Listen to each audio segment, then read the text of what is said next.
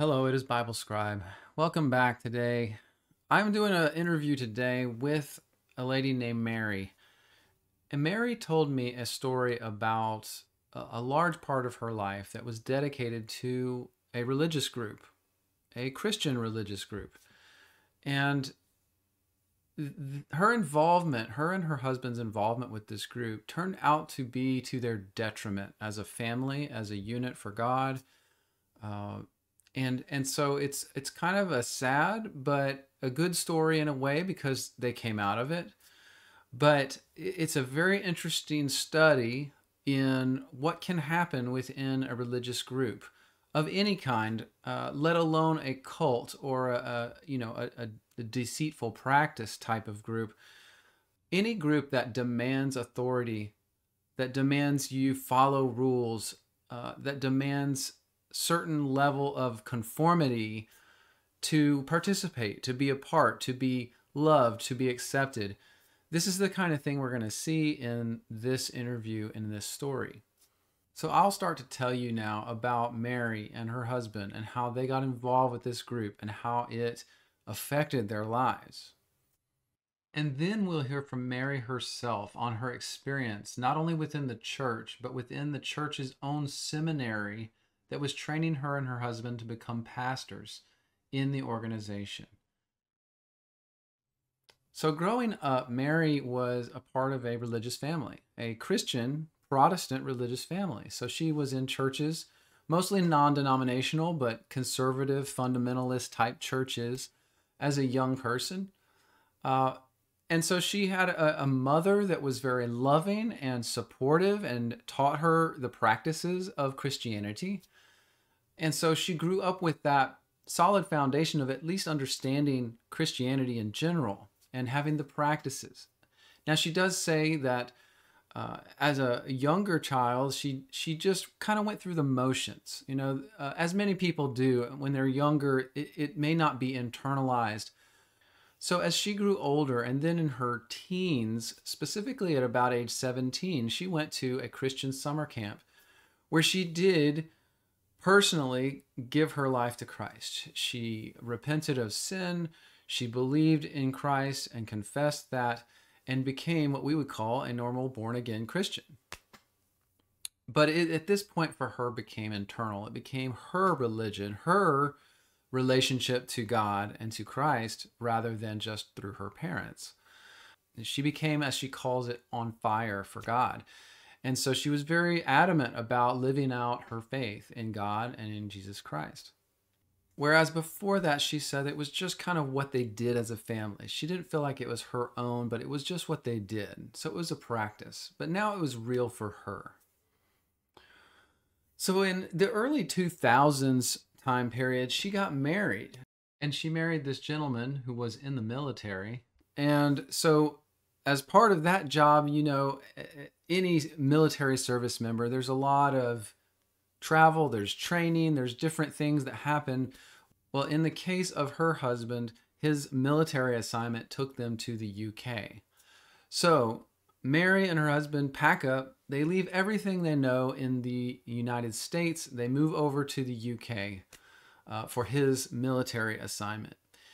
And so as he begins his military career, there's a lot of training involved where he goes away and leaves her at home near the base there in the UK, but without knowing anyone because they had left their home in America. So she's at home, she's alone, she's lonely. There's a certain group, a Christian group, that reaches out to Mary in this case. And they give her support. They give her friendship, companionship. They get very involved in her life. This group is called the NTCC, or the New Testament Christian Church. And from what I've learned about the group, they have church plants near a lot of military bases. It's part of their outreach where they reach out and work with people in the military because of just this very reason. There are people that are in the military who have spouses that have gone away and all this. So this group reaches out to Mary in the UK and they connect with her. She likes them because they obviously provide care for her, from a friendship, a companionship level, even to the point of bringing food and doing meals for her, inviting her into their homes, just generally building a bond of friendship and care and love. So, as her husband is away doing trainings, doing his assignment in the military, and she is alone, this group, the NTCC, New Testament Christian Church, the members of this church body near where she lives in the UK start reaching into her life and becoming a part of her life. They become very close. She starts to essentially take on the teachings, the practices of this group. And it's a very tight-knit group. It is a very conservative Christian group, very prudent in its, in its policies, in its practices, a very conservative and fundamentalist type of doctrine of Christianity. So as Mary gets involved with this group more and more, some unspoken conformity starts to happen in her life. She starts to dress more like the people in this group, sometimes because of hints from other women in the group. Maybe you could dress like this, or they would take her to go shopping and get dresses that were, quote, appropriate according to their group standards. And so this kind of thing happens a lot, where she adopts practices from this group simply because these are her best friends at this point. They are the people reaching into her life, showing her care and love. And so in return, in a response to that, she feels accepted and she wants to be a part of that group. So she starts to take the practices of this group. And of course, while her husband is away from her and they are communicating about what's going on with this group, her husband is excited for her because it's a Christian group. They assume that they share the beliefs with this group, and that, in his absence, he's excited that there's a group of people that cares about his wife and is willing to step into her life and help her as she is alone without him while he's away. And as time goes by, the involvement, both with Mary and as her husband comes home, he gets involved too. And so their involvement just grows over time. And then these many unspoken kind of conservative fundamentalist rules start to come into play, where they adopt these, quote, unspoken rules, even though they're not told they have to. They do it because they feel connected to all of these people in this church, the New Testament Christian church. So they start to dress like them, act like them, do the things that are expected, quote, expected of them. And so as they examine the doctrines that they're being taught out of the Bible, they are Protestant doctrines mainly, and tend to be very conservative, but almost to an extreme level. Now, this to them wasn't totally out of the ordinary, still in line with Mary's Protestant background she had as a child and a young person through her family. But this seemed just a logical step. The group and the pastor of the group, the NTCC, they taught these different practices, ways of dress, ways of acting, etc., as a part of their path to righteousness and to holiness. That this was just expected of a person seeking God, that they would dress in a pure manner, do certain things, act a certain way, not be seen doing certain other things. And we'll talk more about that. You'll hear more about that from Mary herself. But as Mary and her husband got more involved with this group and then told Mary's mother about this involvement, it's interesting that Mary's mother had red flags go off right away. And her mother actually warned her and her husband about getting further involved in this group. So there was some level of warning that came from her mom. However, Mary and her husband didn't heed it because, of course, they felt so accepted and loved by this group and had not at this point felt any significant warning signs for themselves. And so they pretty much ignored the warnings of Mary's mother and continued their involvement with this group. But that wasn't going to stop Mary's mother from being a prayer warrior for both her and her husband during this time in the group. So as the years passed, Mary and her husband both continued to practice with the group, grow stronger in the group in their understanding of all the doctrine and the rules and the way they were supposed to behave. and expectation of their future involvement in the group. They wanted to expand their ministry. So one of the ways in the NTCC, or the New Testament Christian Church organization, that is expected for that to happen is for couples like Mary and her husband to become a pastor and a pastor's wife in a church. And to do that, they were expected to attend the NTCC seminary. Yes, the church organization actually has its own seminary that is dedicated solely to preparing young men and or their spouses to become pastors and pastors' wives, and then to be at the end of their training placed in a church, in an NTCC church somewhere in the world. And so this is what Mary and her husband thought that they should definitely do. It would seem to be the logical next step for them in the organization, and on what was being, of course, told to them was their next step towards being holy and being more Christ-like and being more godly. So they saw it as a natural thing that God wanted them to do, and the pastor of the NTCC church wanted them to do. And so they definitely made every effort they could to get into the seminary, and they attended together. Now, the New Testament Christian Church Seminary is in Graham, Washington State. And so they prepared and packed up their bags, and they moved everything to Graham to attend this seminary for 4 years.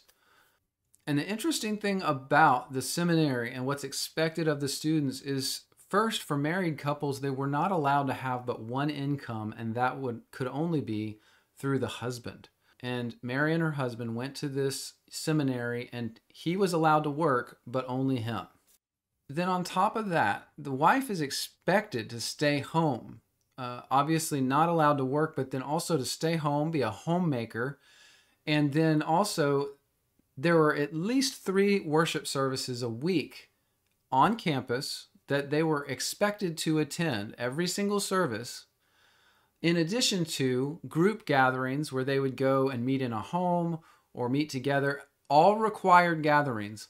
So really what you have is that the seminary absorbs all the time of the individuals for this 4-year period and refuses to allow them to earn extra money, expects required tithing and offering of their income. And so the control grip that they seem to have on Mary and her husband's lives was immense and hard to escape. Of course, at this time, they saw this as part of their move towards God.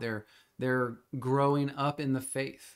So they still were on board with everything going on and trying to make the best of it, even though Mary couldn't work any longer.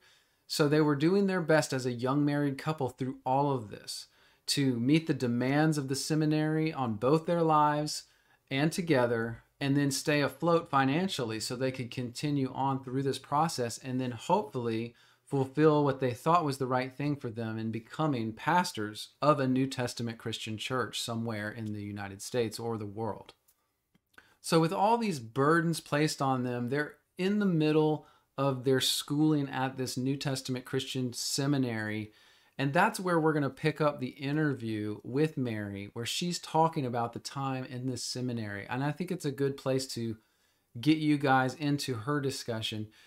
She's going to talk a lot more about what was expected of them, things that happened that were quite shocking to them, and then how over time they slowly started to realize that they were under control as opposed to moving towards God. They were being controlled and manipulated for the purposes of the organization, and that this was not a good thing. In fact, led to a lot of problems for their marriage, for their finances, for their relationships in general. So just take a listen to what Mary has to say about this experience from this point forward, where they're in the seminary and afterward. One of the things that was odd to me that I don't know, it didn't really click that this was a cult. It just didn't. We were taught and preached to that basically they act as though they had the market cornered on salvation.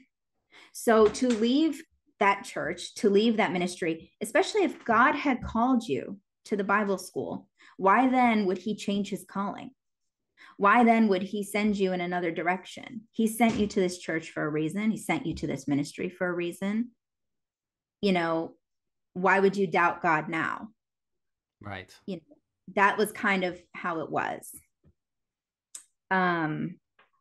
For us anyway. It may have been different experiences. Different things caused different people to leave for different reasons, you know, but we were gung-ho all the way. We just wanted to give our lives for God, no matter what it meant.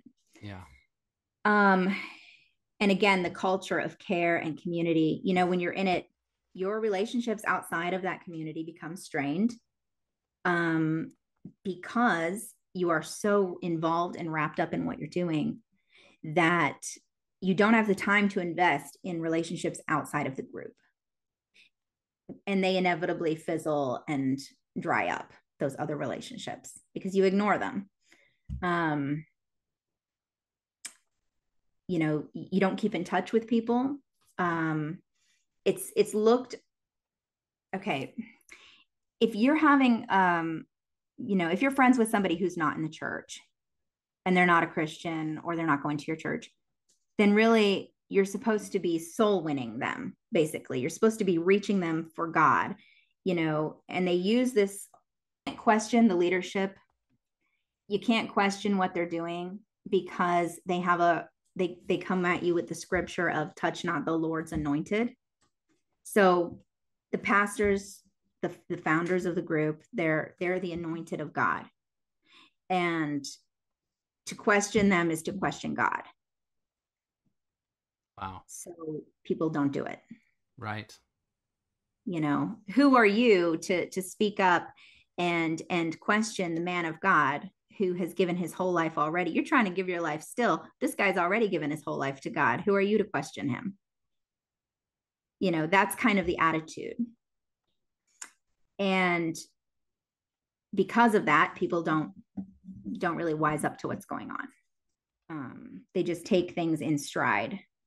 Sure. And part of that is the rules. Right. And a lot of the rules are they'll tell you, like I said, right out in the orientation, they'll tell you this is not biblical doctrine. This is just group policy. But the thing is, if you're not on board with it, then you can't be a part of their group. And to leave that group is to leave everything, because once you're that deep into it, there is nothing else. So you're in the, do you want to say anything more about your, I guess, experience inside the seminary before you got out? Is there anything else to that? Or is it just this really intense rules? They absorb all your time. They take you to all these events and make you do all these things, not optional. And you all are going along for the ride. Is there anything else there before that ended that you'd want to talk about? Yeah, I'll just real quick touch on some of the rules that they had, you know, concerning how we were supposed to behave. And, you know, some of my favorites looking back on it, I have to say, one of the rules they had was no mixed bathing. Okay. Mixed bathing, okay. Meaning swimming. So if you're at the beach, there can't be other men at the beach. Yeah, no, I'll give you a perfect example. So I lived in an apartment complex near the school. A lot of the students lived in this apartment complex. Now, not only students, but mostly. And in fact, we joked around. We called it the married dorms because it's where all the married couples lived. It was the closest apartment complex to the church. So a bunch of us lived there, and there was a swimming pool. And it was one hot summer day. Me and several of the sisters, we got together and we went and dipped our feet in the pool. There was nobody there. It was the middle of the day. Okay. And there was nobody there. A few of us got in. We were all fully clothed. And we even hung up towels on the fence around the pool so we could have some sense of privacy. And as soon as another person came to the pool who was not part of our group, a lot of us left because we didn't want to spoil our testimonies or whatever. Yeah. But there was no men there. It was just ladies, and we were all fully clothed. And that Sunday, we were absolutely, well, the word had apparently got back to the pastor about this. And we were absolutely lambasted from the pulpit about having our focus off of God. We obviously have time for frivolous activities. What kind of a testimony are we sending to the unsaved people in the apartment complex? We must not be focused enough on school, on God. And, that was when that happened. And this was a little later in my time there. I felt like that was kind of ridiculous. Yeah. And I was a little bit agitated on the inside about this whole experience. And I just kind of swallowed it and moved on. But that was one of the things that just never really sat right with me. I felt like we did nothing to deserve that. Everyone in the church knew exactly who the pastor was talking about. So it's not like it was some, um, you know, uh, secret private rebuking, Right. where they don't know who he's referring to. Everyone knew who was there. Wow. And it was humiliating. It was degrading. And I cried. I thought first I was ashamed, then I was angry, you know. Right. And that's just one of those things that kind of stayed with me. And it was a lot of things like that over the years that they happened. And at the moment, I just kind of let it go. I processed it and let it go. I didn't really fully understand it. But then later, as things began to snowball, we began to start to question what we were doing here and question the sincerity of this group. Right. All of these little things that had happened over the years came back and started to build up in my mind as Yeah. being red flags that I should have seen. There was another time where you had to get permission to leave. You had to get permission to go visit your family. You had to get permission to do anything really. You could only fellowship. This is crazy. You could only fellowship with one other married couples. Excuse me. Sorry, I'm stumbling over my words. It's Married okay. couples could only fellowship with one other couple unless you had special permission. And you had to get permission to have that fellowship with the one other couple. Wow. Now, okay, now you think that's bad. Listen, so we were married when we came into this group, but the courtship rituals for the singles in the group was like something was like nothing I had ever seen before in my life. And this was something that should have clearly been like red flag behavior, but again, in our naivete, we just kind of dismissed it away. But basically, singles had to get permission from the pastor if they were interested in courting a fellow, brother or sister, or brothers had to get permission from the pastor to court a sister. They would then get permission, and during 30 minutes of fellowship on a Sunday night, they were able to sit on the wall. They called it the wall. It was the courtship wall, basically, where young singles sat on the wall and talked during this fellowship to get to know each other. And they could not date outside of that. They couldn't, text or call or go on regular dates without a chaperone. And you could only have a chaperone after you've been courting for so long and if you got special permission. And the reason they say they did that was to preserve purity, to preserve the testimony of the students, and to keep them from engaging in sinful behavior. Hmm. And because of this policy, the sad truth is that this group is full of troubled marriages. Young students getting married after, quote unquote, courting for Yeah. 3 months. And they've really only spent about 12 hours with the other person. Wow. It's insane. And because of that, a lot of these marriages have a lot of problems. Hmm. And, that's just one of those sort of the darker side of that whole thing. But we weren't really impacted by that. We were already married, so we didn't go through any of that. It was just something we sort of watched from a distance, and oh yeah, eating with my husband's making hand gestures to me. They a policy of not a policy, an unwritten rule that sort of an expectation that people were supposed to eat their fries with forks. It's stupid. That But was a rule, eating it, fries with forks. I wouldn't say it was a hard and fast rule. It was more like an unspoken expectation. It was just Um, everyone did it that way, and they looked at you funny if Correct. you didn't do it that way, right? And it's like that. It's like that. Yeah, It's not a lot of the stuff that people do is stuff that they are made to feel like they should do, yeah. as opposed to being directly told, you must do this or that.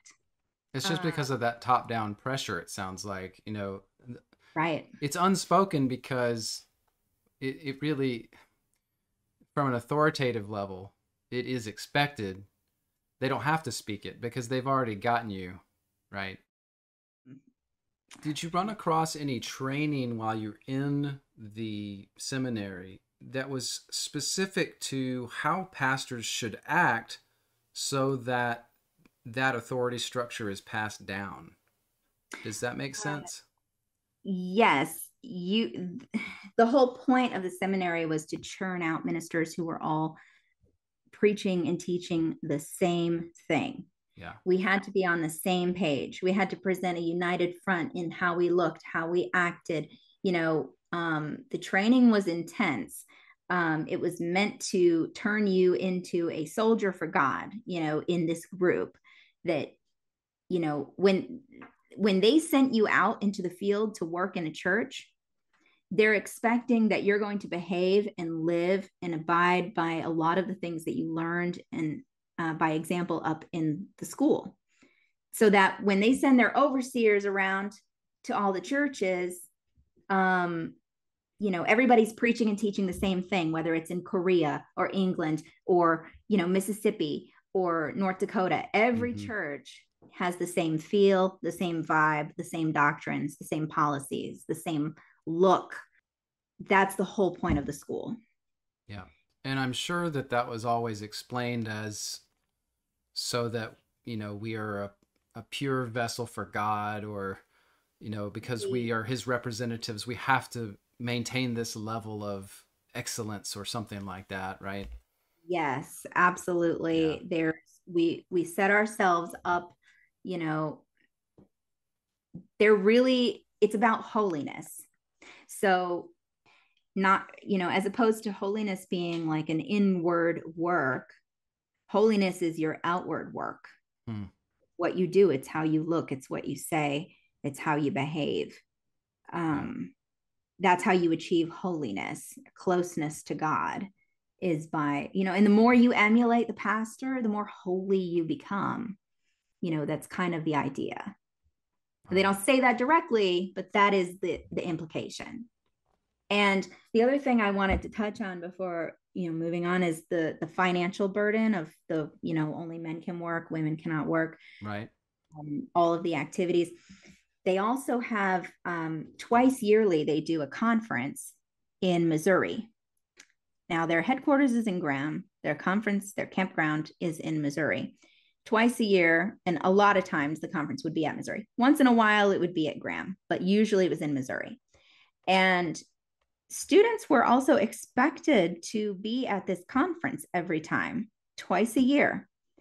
That's 2 cross-country trips a year on a single income, while you're also paying for Bible school, which was its own burden, you know, and that was a huge financial burden. And if you couldn't make it to conference, or if you couldn't, if you missed a church service, the consequence being in Bible school is that you could lose your semester. Hmm. So, at the time, I don't know if prices have changed, but at the time it was about $700 for a semester to pay for a semester of school, which is very affordable, very reasonable compared Mm-hmm. to other schools. But when you factor in the fact that you can't really work any more than the bare minimum, and you're always constantly, the tithing, oh my gosh, not only did we have to tithe, but because we had to bring an offering every service. They preached, you never come to God empty-handed. Hmm. So they took up an offering every service. They also often took up special offerings for traveling ministers, missionaries, which, it it's a hard financial burden to maintain, especially if you're a young person with, just living on a single income trying to support your family. Yeah. It was hard enough for us. We were just two people, but there were some families trying to support, all of their kids and everything. They have like a give till it hurts type of mentality. Yeah. And, you know, you you can only give so much. It left us with nothing a lot of times. And I remember we struggled financially um, a lot. And there were times where we couldn't make it to conference. And, in order to keep from losing the investment that we had given for our schooling, my husband would work for the church as like security for the campus while everybody was gone to Missouri. And they didn't pay him, they just gave him credit for school. And, so it's not like it helped us financially, it just kept us from losing our classes. Wow. And I recently found out, I didn't know this at the time, but I recently found out that they take up offerings, for missionaries and for their ministers. But then that money, which has been offered up freely from the giving spirit of these people in this church, the money that was offered up freely is then turned around and given to the missionaries and the ministers as a loan, which needs to be repaid back to the main headquarters. Wow. Yeah. And that's why there's no real financial accountability to their church members, because it's, I mean, they're basically being robbed, and instead of taking that offering money and giving it as the offering it was intended to be, it's given as a loan, which I think is. And I'm amazed at if everyone in there is giving that much of their income, like what are they doing with that money? Like, does it go to the seminary or is it going somewhere else that you don't know? It is going into their pockets. They live lavishly. There's a huge financial disparity in the leadership and in the church members. Wow. And I actually was reading at one time recently, actually, about how the church really functions. If you read through their bylaws, they function almost more like a real estate corporation, masquerading as a church, because they will front the money for church buildings and things to expand the organization. But all the deeds and everything remains in the church's name. Wow. And the pastors have, I mean, exquisite, lavish mansions that they live in, while all of the people are paupers. Some of them do better than others, but that is the vast majority. They're living the high life, and we're struggling to give our $2 in the offering plate because we don't have anything else. Yeah. It was a problem, and we struggled. We had a major financial implosion of our own in 2010. This financial burden also puts an enormous strain on marriages. Of course. It forces people into desperate circumstances in order to keep up the appearance that everything is okay. Because if a man can't manage his own financial affairs, then he can't manage a church's affairs. And it looks really bad on you if you're having financial difficulties, like you're failing God in some way. And there is another unspoken rule, and it's one of those things where it's not written down anywhere, and they would deny it if you accuse them of this, but the rule is that it's not okay to not be okay. How some churches have this, it's okay to not be okay. Bring your burdens here. This is what your church family is for. That's not the case there. There, it is not okay to not be okay. You're not supposed to share your burdens with your brothers and sisters so as to not be a stumbling block to their own walks with God. Your burdens may become their burdens and cause them to stumble. Well, you don't want that. So you don't share it with your brothers and sisters. If you're in difficulties, you're supposed to talk to your pastor. But because of the fear of being a failure before God, people are very hesitant to open up about struggles that they're experiencing.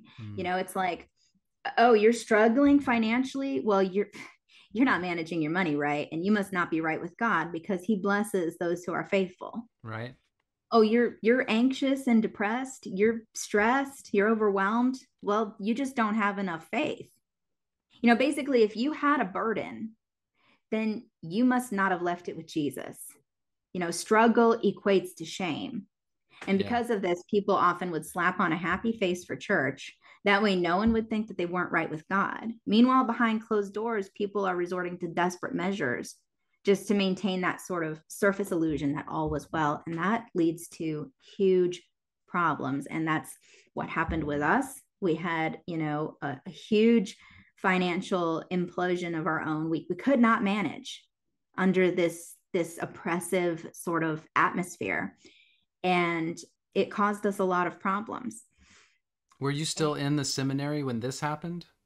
It was actually the year we graduated. Okay. And we were, so this, okay, this is the whole thing all on its own. But basically we were struggling financially. Yeah. And we were like a couple of weeks away from our graduation and from taking hopefully what was a position in a church somewhere out in the field. That's the point. You go, you graduate, Yep. and you go find a church and make yourself useful for God, and for the group. Right. And we had been praying and feeling like God was calling us back towards, our home, or at least within, spitting distance of home, so that, we wanted to find a church that was near to where we had come from, because we were feeling like our mothers were needing us. They were having some health problems, and there was some other things happening, and we were praying, and we really felt strongly like God was calling us back home. Okay. And we went to the group about this, and my husband went before the board, because the board makes the decision. The board talks to God about the calling. Okay.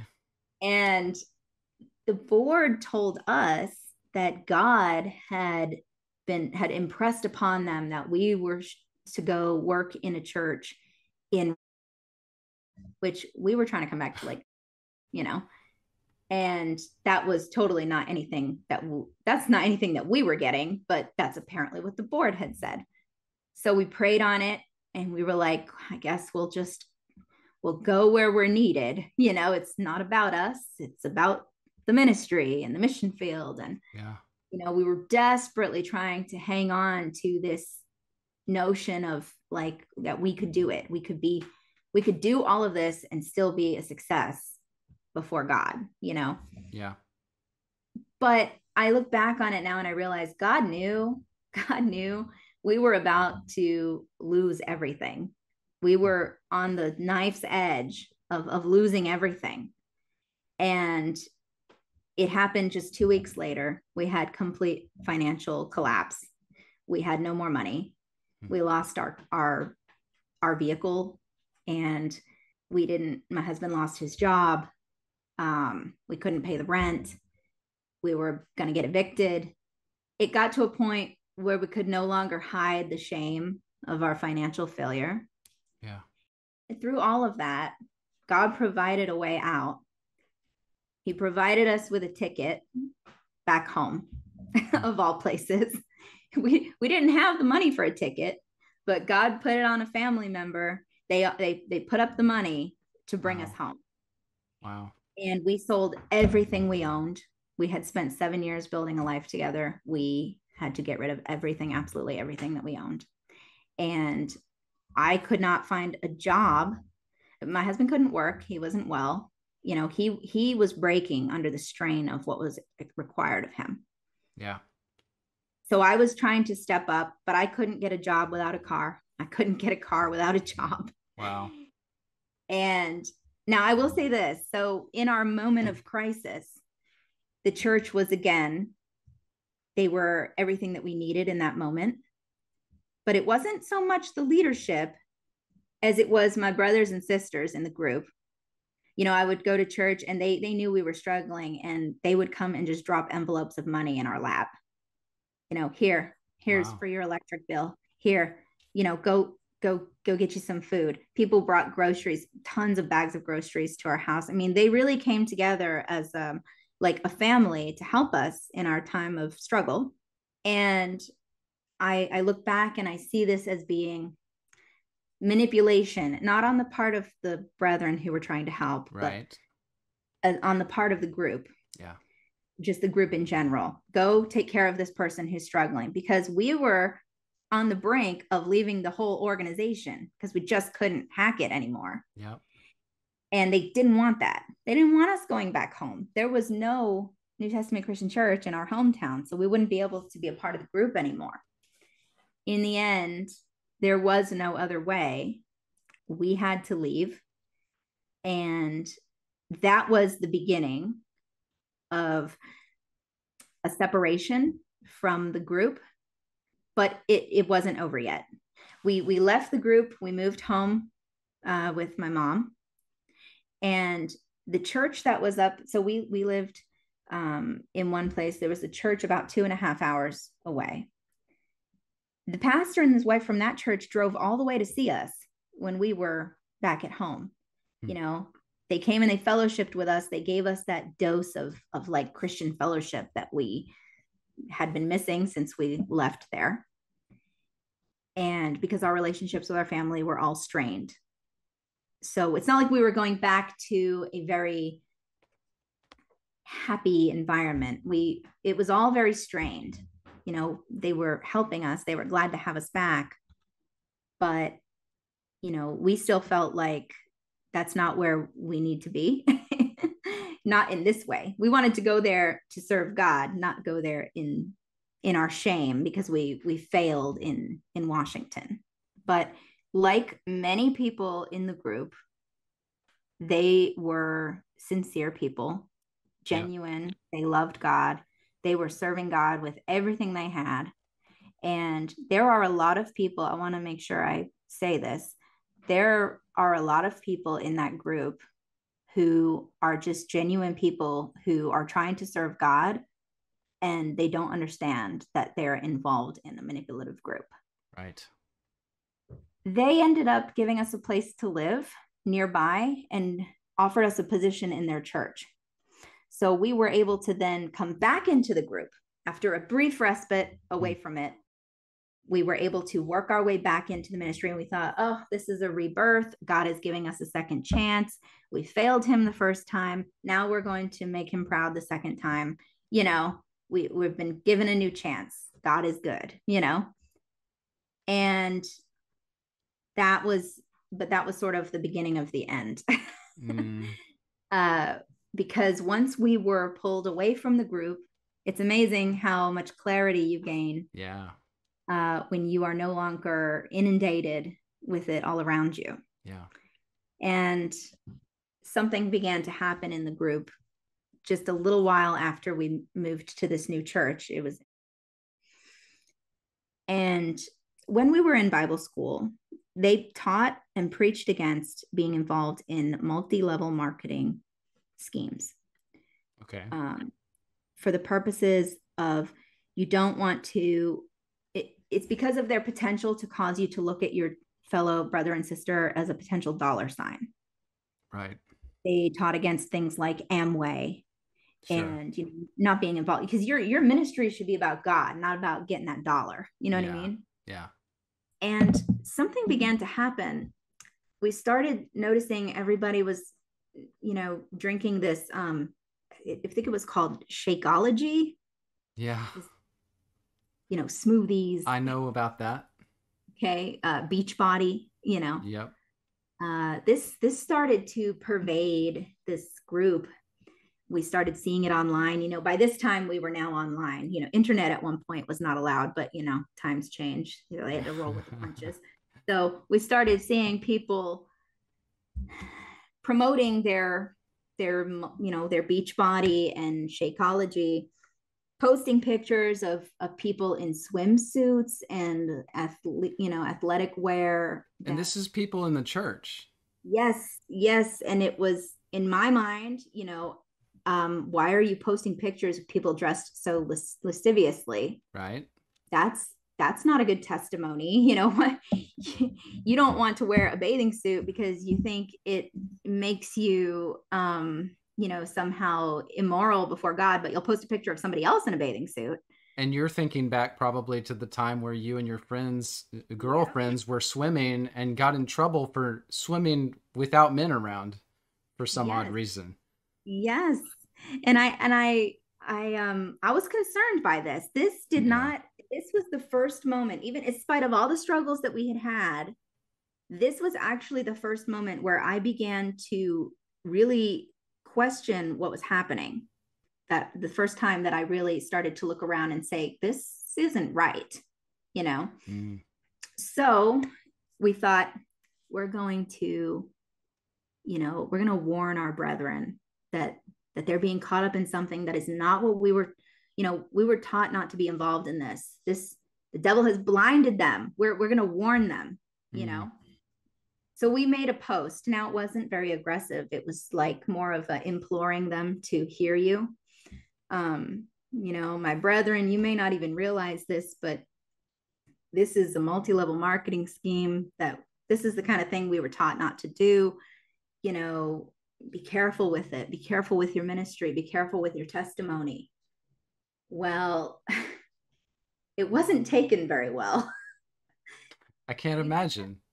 We made that post and we thought, oh, we're coming from a place of love. We know how Yeah. easy it is for things to go wildly off course. We had just experienced something like, you know, something like that. And Right.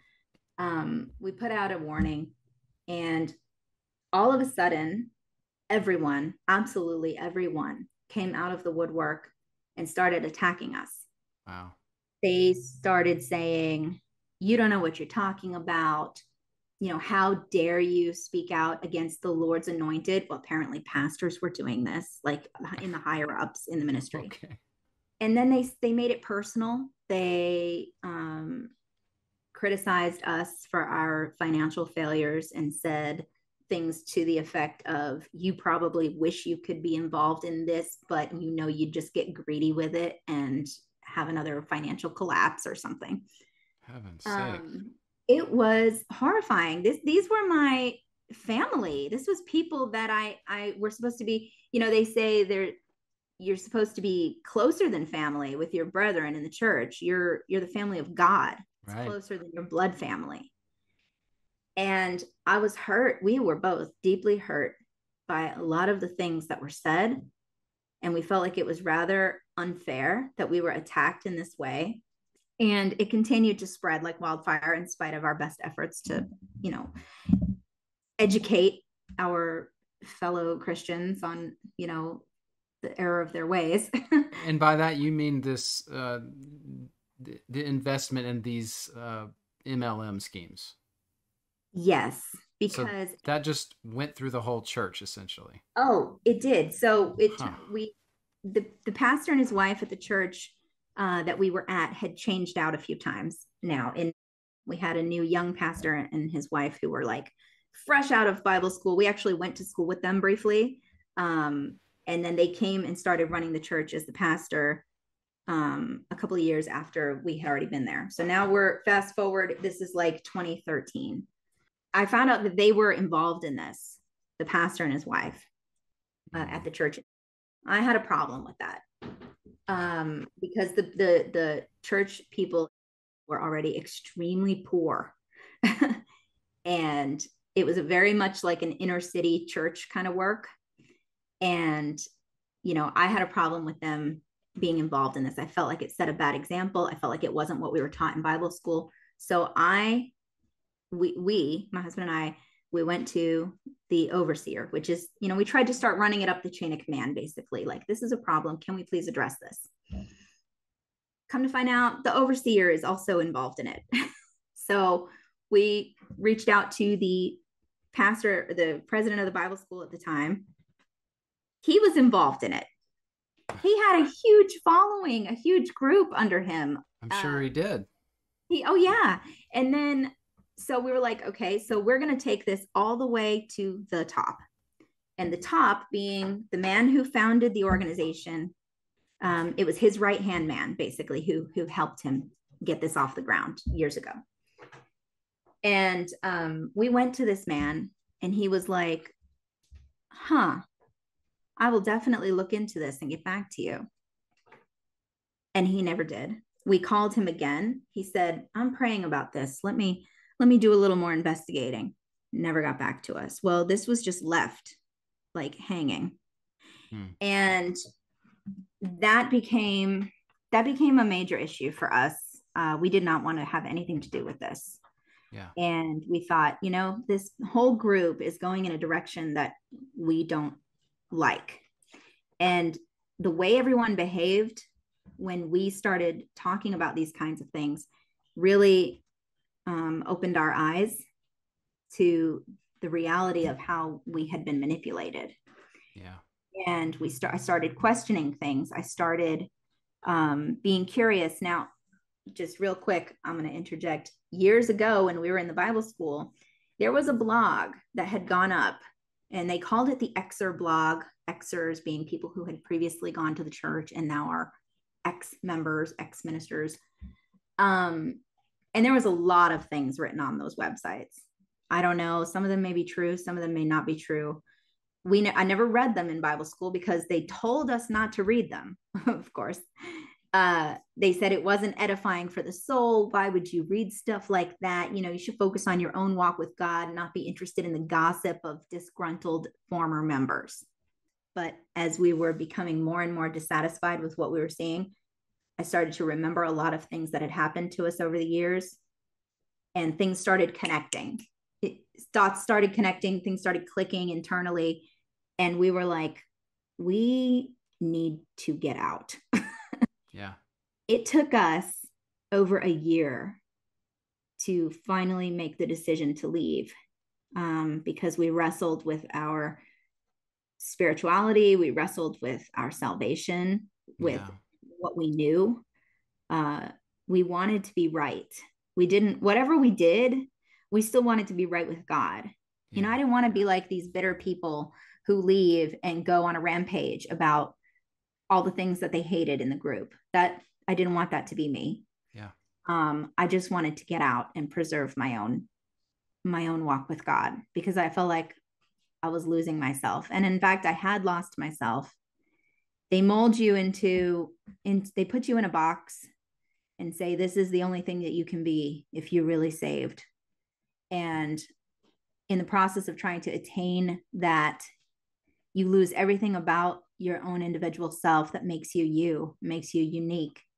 We decided then that we needed to leave, but it took us a long time to finally have the courage to do it, because when you leave, you lose everything. My husband and I were very involved in the ministry. We play instruments and sang. We did, basically, we carried the entire music ministry of the church for years. Wow. And we were involved up in Graham too. We sang in the choir. We had this music ministry, which was super important to us. Yeah. And we did not want to lose it. And for the sake of the church members at the church, you got to understand, a lot of this stuff comes from the top down. It's not the people at the bottom. We loved these people. We didn't want to cause them to stumble in their own walks with God by having a falling out. Yep. So we were trying to be careful. But in the end, the only way to do it is to just rip off the Band-Aid. Yeah. And when we finally made that decision, they always preach against people who leave as having left God as well. And so we had to really work it out in our own minds that that's not what we were doing. Yeah. And that was hard to do. So, but they also preach that the people who leave and talk badly about their experiences with them, that they're crossed up with God somehow. They're just bitter, and they're going to reap, what they sow and things like that. And so because of that, a lot of people who leave don't share their testimonies. They don't share their stories of how they were mistreated in the organization. And so a lot of it continues to go unheard. And that is why I decided to actually say their name. I wrestled with this for like ever since you asked me if I wanted to do this, Yeah. because it's possible somebody may see it. And my hope is that if it can help somebody avoid the pitfalls, then I feel like I have a responsibility to do it, as opposed to the thinking I had before, where it's like, well, if I say anything, then I'm just bitter, you Yeah. know? And so if it helps one person avoid falling into this sort of trap, then I'm happy to do that. Wow. Well, I thank you so much for the testimony on this, and I do think it's there's no amount I could put of value on what we're doing. So I think that it's important, like you said, and so thank you I, so much for what you've told me tonight. I really I appreciate it. I appreciate the opportunity to share it. I've never actually told anybody about our experience because I was one of those people who left and stayed silent.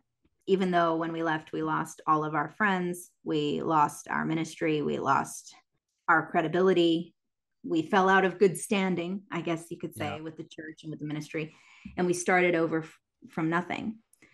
But in that, where we thought we had reached the end of something, God actually, it was actually the beginning of something. And that, when we moved home, we ended up adopting two children, Wow. um, who were in need of a home, who needed us. And that was the calling right there. We had been feeling that for years. And it wasn't until we made the decision to leave the church that this fell into our lap. And we didn't even see this coming. It just fell into our lap. And I thought, God is amazing. He, this has been something that we have been feeling. This is what we've been called to, but we didn't know it at the time. You know what I Yeah. mean? And it wasn't until we made the decision to move in a different direction that God blessed us and said, you know what? Here's a new ministry for you. And they gave us these two amazing kids, you know? That And then, is so amazing. And I mean, it's so often that God does that. As soon as you, like you said, you kind of realize something's wrong and you make this huge change for him, you remove something out of your life that's totally wrong, he immediately shows you that you did the right thing by giving you a new responsibility. And in what you're telling me about adopting children, to me, that's one of the most close things to what God does of anything we yeah, can do on earth. So I applaud you in that. I'm really happy for you too. if we had never left them, this may not have happened for us. Yeah. One of the things I didn't really touch on this, but one of the things people do in the group is they put off having children, in order to get through Bible school. They Wow. put off having children in case they're called to a serviceman's work, which serviceman's work requires a couple with no children because of the nature of their ministry with the military members and things like that. It's just easier if they have a couple that doesn't have children, traveling and all that. So a lot of people put off children for that. And then, and we did that as well. We put off having children. And then when it came time that we wanted children, we found that we couldn't have any. But, look how God took something that was, meant to hurt us and turned around and use it as something that was amazing. And the reason I know now is the reason we weren't ever able to have children of our own was because there was already two children in the world that were going to need us. When they came to us, they were 6 and 7, so they were already alive and in the world. They needed Wow. us. We just didn't know about it at the time. While you were going through all of that, he was preparing them for you. It was, and they literally came to us the day Amazing. after my birthday, 3 months after we left the church. Wow. I always say it was the best birthday gift I ever received. Too cool.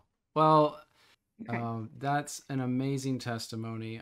I definitely will get this online for the sake of those that are still in the group or that are in groups that are similar. I think there's so many times during your testimony where I was thinking of so many things that I could have interjected with about the way cults operate and all this stuff. But your testimony is really well taken, and I just really appreciate your willingness to give it. I think it's groundbreaking in a lot of ways. So thank you so much for your I'm faithfulness in that. grateful. I'm grateful to you for giving me the ability to share it. Like I said, I never shared it before, and I hope that it will bless somebody or help somebody to see that, you know, there are people out there who have these experiences, that they're not alone, that you know, there is life after a cult. there is there is joy and blessings, and God is still faithful, you know, even after the hardships of being in a group like that, that there can still be life and, you know, amazing blessings after you're out. You know, we don't currently have a church. Okay. We have struggled to find a church home since our experience with Yeah. NTCC. We would go to churches for a while, and then I would see things and I'd be like, nope, out. You know, I'm not putting up with any of this. I'm not giving any Yeah. control, because I look back and I see how much control of my life I had given up to somebody else. And I never want to put myself in that position again. Yeah. And so, and when I had my awakening in 2020, you know, there was a process. You know, it took me a while to really unravel and get to the point where I was coming to your live streams. It took me a while to get there, Yeah. but my initial awakening happened all at once. I was a changed person. I feel like God was doing something. He was opening my eyes. So I hope that you can understand from Mary's testimony. Now, sometimes the things that, as I listened to this and walked through this interview with Mary, I heard a lot of pain that came about because the organization was so stringent and strict with what they were allowing people to do, as if there was only one way for people to move towards God in this organization. That has to make you wonder, you know, was this forward momentum that the church was encouraging, was it for the benefit of the people in the organization? Or was it actually for the benefit of the organization at the expense of the people? It seems like from a monetary financial standpoint, it was at the expense of the members that the organization existed.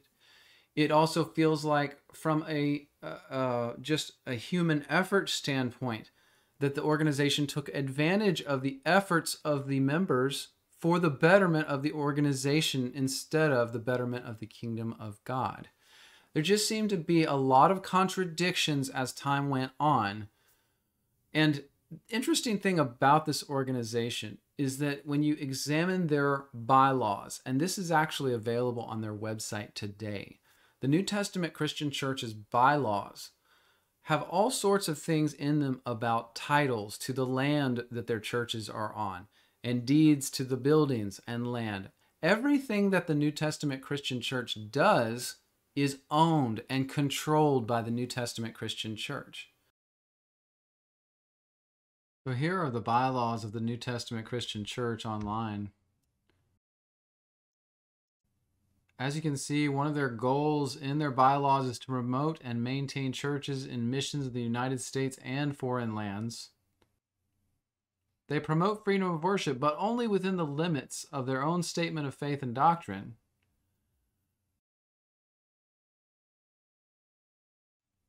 One of the main goals is to establish and maintain Bible and training schools, similar to what Mary and her husband attended.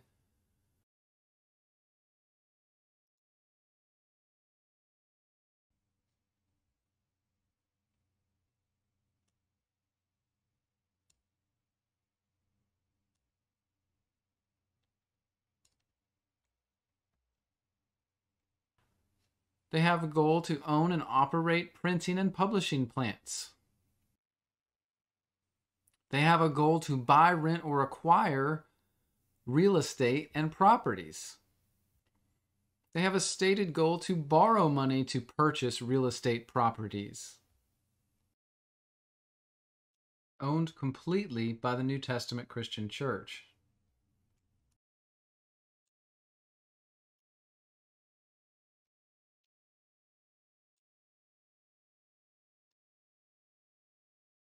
They also, interestingly enough, have a stated goal not to engage in any kind of for-profit business, which seems to be contradictory to what Mary said about many of the members' engagement in multi-tier marketing campaigns.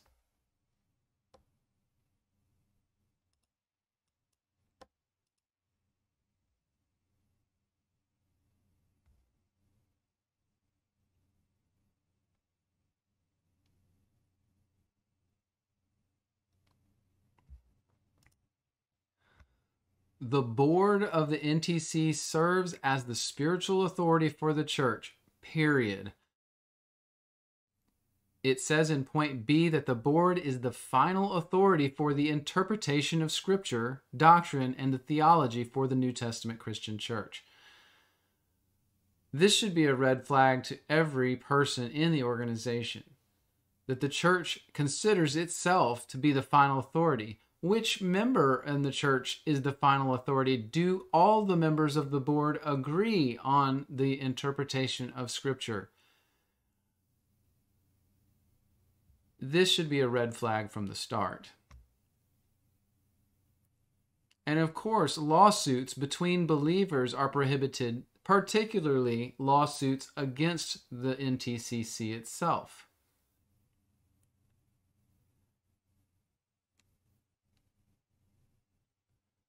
And of particular note in the discipline section of the bylaws, you'll note that in point D, a court of inquiry established by the church itself is supposed to be the arbiter of all disagreements within the church. This is the tactic of an organization that wants to keep control, tight control.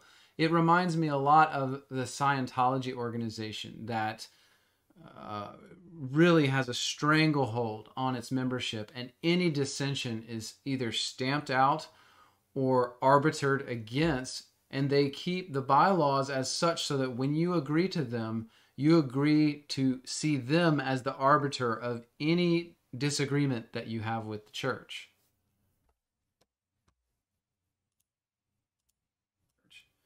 So you have to ask yourself, is again this heightened level of tightly gripped control over everything the church does, is that for the betterment of the organization of the NTCC, or is it for the benefit of the people in membership for the NTCC? Are they growing people truly for God, taking advantage of individual talents and the various gifts that God gives people to move within the body of Christ around the world and do things? Or are they fitting everybody into a mold that fits the purposes of their own organization specifically? It seems to me, in my experience, that the kingdom of God is a little more fluid than that, and not everybody fits into the same mold within the church of God, within the body of Christ. I hope you got a lot out of this interview with Mary. I had a blast doing it. It was a pleasure to talk with Mary about this experience in her life, a large portion of her life that was wrapped up in this, and how God turned that around for good in the end for her and for her husband and their children. So I hope you've enjoyed this, but please be aware that organizations out there like this may not always be looking out for the best interests of their membership. From the top level, the leadership down, any organization we should be skeptical of, because any organization builds levers of control. And levers of control like that are easily corrupted. And I think in the case of the NTCC, whether it started out in this way, in this fashion, for this reason or not, it has become corrupt. And I think you can see that through what they did to Mary and her husband. And if you go online, there's lots of other testimonies about people that were in the church and have left the church and testified to the exact same thing. Thank you for your time and listening to this interview. And I hope that if you or someone you know is involved with a group like this, that you can speak truth into their lives. Encourage them to seek God first on their own without the help of a leader, without the help of a pastor. The Bible is in plain English. We all can read it for ourselves. We don't need a pastor or a bishop or anyone like that telling us what it says. It's in plain English. Anyone beyond 5th grade reading level can understand the Bible. So please be aware that organizations like this exist, and please reach out to those around you who may be involved in such organizations. God bless.